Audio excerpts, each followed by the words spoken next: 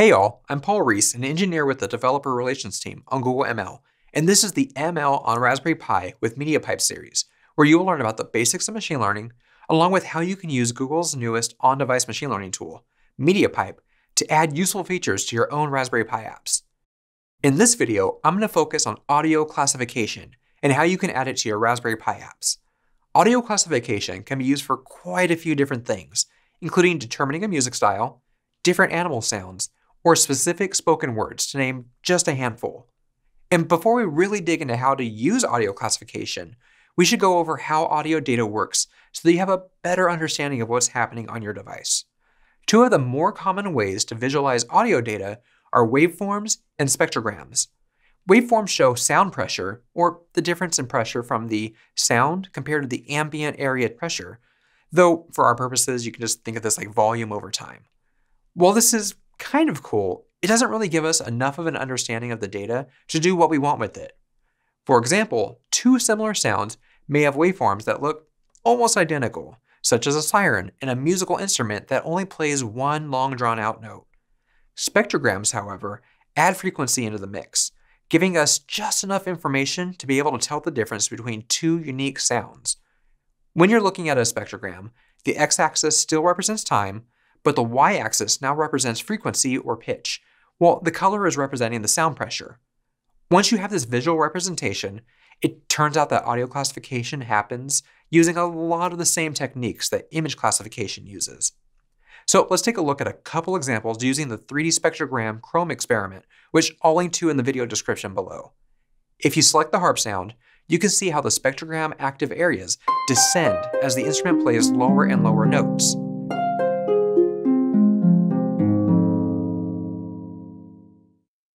Whereas if you say the word right, you'll get a sound with two immediate peaks in the low and mid frequency ranges as you say rai. Then you'll notice a flick of high frequency sound when you add in the t sound.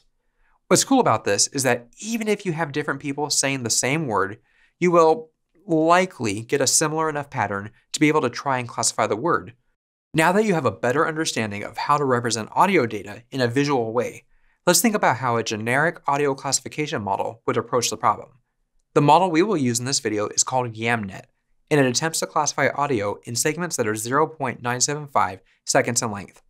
As audio comes in, it will accept a segment, attempt to classify it, return the result, and then move on to the next segment that has been recorded.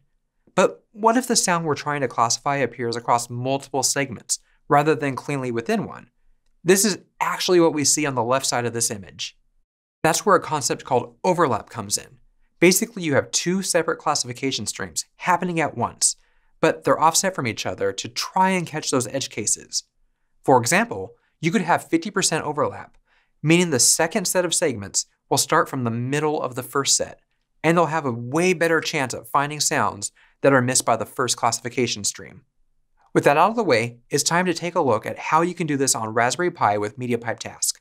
In this demo, I've cut out a simple wooden box on a laser cutter, then engraved a set of acrylic markers with pictures of a cat, cow, and bird. Each marker is attached to a single LED that'll light up when the Raspberry Pi has heard and classified either of those animals using an attached microphone. While this isn't anything too fancy, it was something that I had fun with, so I'm hoping you all enjoy it too. If this is something that you would like to see more of in our video series, or if there are any particular kinds of projects you would like to see as either a video or a written guide, definitely let us know in the comments, because I do look at those after these videos have been published to see what questions people have, what I can do to improve in the future, and see what sorts of content people enjoy the most. Like the previous videos, this will require a Raspberry Pi running a 64-bit operating system, plus any hardware that you need for your project.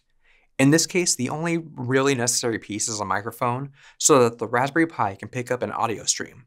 To start, make sure you install MediaPipe on your device with the following command. You will also need to make sure that you have a model stored on your device. There's a variety of ways you can do this, including using the wget command from the terminal that you can see here on the screen to get a stock model that has been tested already. Since I'm not using a custom model for this example, I'll use this exact command to retrieve a pre-tested default model in the same directory as my Python script. Like I mentioned a little while ago, this model is called YAMNet. And similar to other videos, I'm going to focus on the important parts here to perform classification, But if you want to see an entire example project, you can find the GitHub link to our official audio classification sample below. Now, let's get into a new Python file. You'll need to make sure you import this set of dependencies specific for audio classification with MediaPipe. After you have those, you can initialize your audio classifier with a set of configuration option objects. The first options object contains a few general properties that are available to all of the tasks under MediaPipe. In this example, you will just need the path for the model that you're using.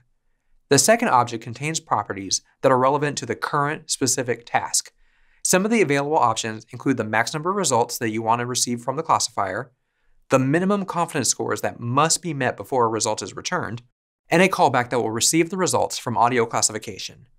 In this case, you will also use the audio stream running mode because this is going to use live audio data from the microphone instead of an existing file. After you have your options object configured the way that you would like for your app, you can create the classifier object that will do the majority of the ML work for you. There's also some additional things to create for recording audio data that can be used for classification. MediaPipe Task already provides an audio recorder and other useful tools, but you will need to initialize them. The values that you see at the top represent the buffer size for how much data you want to be able to queue at a time, the sample rate for your audio input, and the number of audio channels to support. One important thing to catch here is that the sample rate for your microphone might be different than what you use in the example. So if something isn't working like you would expect, definitely verify that. For example, if I use my AT2020 microphone, then I need to set the sample rate of 44,100 to make this work. After creating those values, you'll want to start recording from your device. With the recorder made, you'll want to create a new loop in your program that will start the recorder to fill in the buffer that you will use for classification. You can determine how long this loop should pause based on the length of the audio clip that MediaPipe Task Interpreter is expecting, as well as the overlap value that you want to support with a code block similar to this one. After all of that is out of the way, you will need to extract the audio data from the recorder and pass it to the asynchronous audio classifier to start getting back your results. These results will follow the same structure that we outlined in our official developer documentation, so definitely check that out to see what other use cases you might want to support. The most important part of the results for this demo is the list of classification categories and their confidence scores. There's also a timestamp provided with the results that refer to segment position in the audio clip, as there can be multiple timestamps in a returned result object. And once you've done that, you can start using them for whatever you need in your app. Earlier I mentioned that I have a toy box that I made that will light up when it hears specific sounds. In this video, you can watch the toy light up as it hears cow, cat, and bird sounds through the attached microphone.